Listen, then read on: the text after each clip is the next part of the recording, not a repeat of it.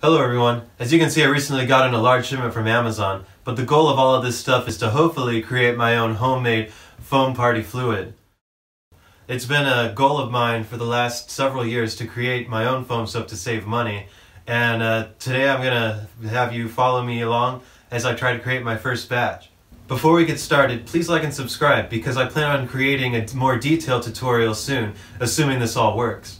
I know there's a lot of ingredients on this table, but for my first batch of soap I'm going to try to make, I'm only going to be using coconut oil, potassium hydroxide, water, and vegetable glycerin.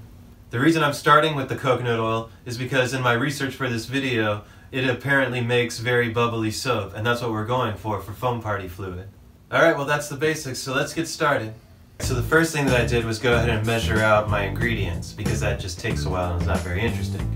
So I got my coconut oil in my crock pot here, and I got my water mixture in this jug, and I'm getting ready to mix the lye, which I'll probably have to go do outside because apparently it gives off some fumes. So I'll see y'all in a little bit. Alright, so as you can see, the oils have all melted, and I got my water and lye mixture all ready to go. So I'm going to go ahead and start. First step, I'm going to pour the lye water into the oil. That's going to start a chemical reaction.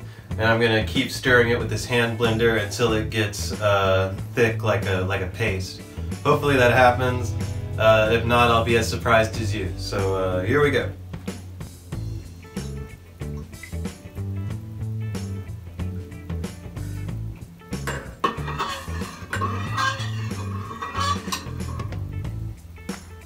Alright, looks like I got most of that in. Nothing's happening yet, so I'm a little worried.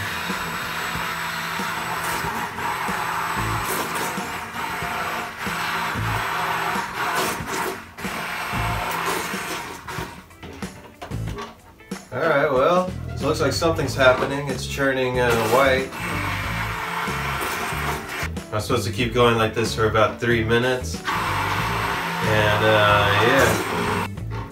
Well, it definitely has some foam in it.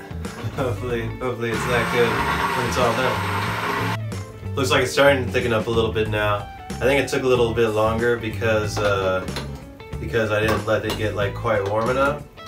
But I think we're getting on track now. You can hear it getting thicker now. The hand blender's starting to have trouble. Oh wow. Wow, all at once.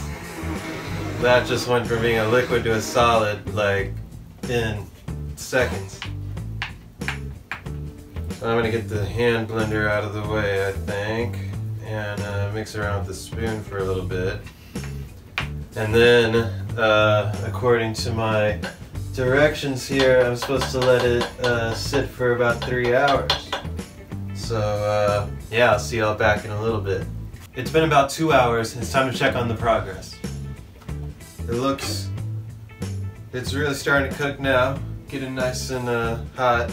I've been stirring it once every 15 minutes or so. And yeah, it's still pretty thick, but definitely a lot thinner than it was. It's starting to smell like soap, like a lot. The soap that I've been buying actually smells quite similar, so I'm hoping I'm on the right track. We're gonna go ahead and cover this back up for the last amount of time, and when I see y'all again, hopefully it'll be done and ready to cool off. Alright, it's been 3 hours, and now I'm gonna go ahead and turn the crock pot down to just warm, and we'll probably stir it one last time, and then I'm gonna go ahead and add the water to dilute it. I did heat this in the microwave too to get it hot. Don't want to crack the crock pot. Well, we'll let that sit, and I'll see y'all in the morning, and hopefully we'll have some good foam soap to test in the foam machine. It's morning now, and as you can see, the soap is all liquid. It certainly looks like soap, so I hope that we get something out of it. I'm gonna go put it in the foam machine. I'm gonna try to give it the best case scenario, and probably use double the amount of soap I would usually use to dilute into the foam fluid so that we can see if we get any bubbles out of it. Alright, we're out here on my patio. I got my foam machine all set up and ready to go.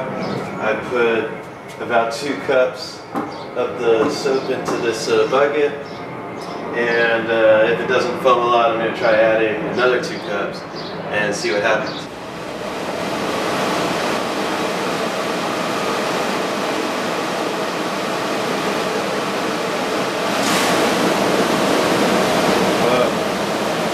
Wow, it works. Look at that. I was completely not expecting it to work at all. Wow, here, look at this.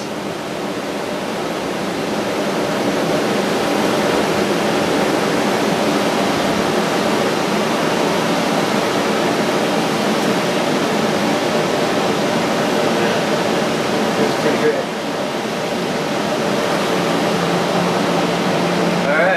That was a successful test, I would say. I'll see y'all back inside. As y'all can see, that worked better than even I expected, and definitely seems like a viable option for using at my next foam party. I'm gonna perfect the recipe and my technique for making it, and then I'm gonna make another video for y'all, a detailed video tutorial on how to make it yourself. So stay tuned for that. Like and subscribe. Thanks a lot, guys. We'll see you next time. Hey, just wanted to do a quick follow-up. It definitely left a strange scum on the ground. A lot more than the professional foam soap I've been buying. And also, it's strangely hydrophobic. See how the water's beaded on top of it? So clearly there's some things I need to tweak in the formula here.